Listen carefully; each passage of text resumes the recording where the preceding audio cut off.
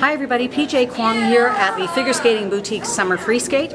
So David, you are my old friend, and when I say old, I mean old. I have a quick question for you. As one of the coaches for, actually the primary coach responsible for Alexander Paul and Mitchell Islam, I want to know what it's like for you as the father of Mitchell Islam and as the coach. How do you balance being the dad against being the coach? And just tell me about that. Well, really, Mitch and I don't know anything different. We've been doing it ever since he embarked on his journey in skating. I think who it's hardest for is probably Mitchell's mother and my wife, because we'll go home and we park it, we don't bring it with us, and whatever happens in the arena stays at the arena. So we get home and my lovely wife, so how was skating today? And we're like, fine. So then she finds out after the fact that maybe it wasn't a particular day, a good day at the arena. So it's a bit of a struggle for her. If we do have issues at the arena that maybe are just a little bit raw because we are father-son, I've got a great group of coaches with me, Kelly Johnson, Tyler Miles, and I'll just step back and let them kind of take over. So we've been doing it for so long, it's really, we don't know anything else. It's quite good. So for people that don't know, your lovely wife is none other than Debbie Islam, who of course, another old friend of mine.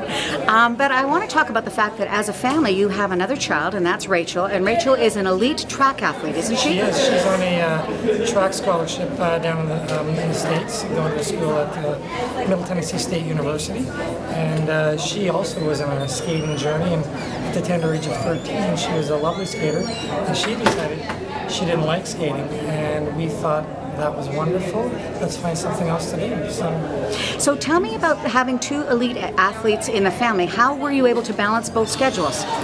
I can remember when the kids were probably like 11, 12, 13, my wife and I at 11 o'clock one night sitting in the kitchen looking at each other and saying, I can't help but think we're taking years off our lives.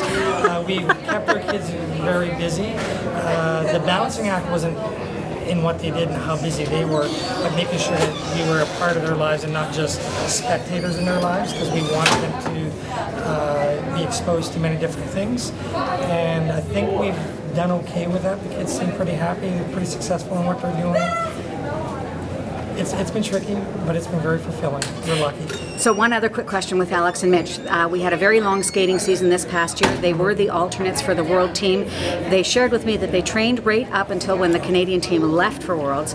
How difficult was it to turn the page to this season, and what was your strategy? What are your thoughts? Well, it wasn't difficult at all to turn the page moving forward, because the season was that long.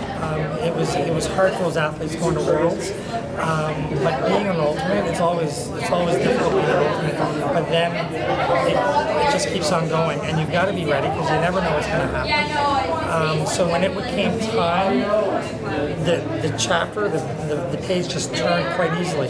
For us as coaches, we're thinking about, okay, when that page turns, we've got to be ready.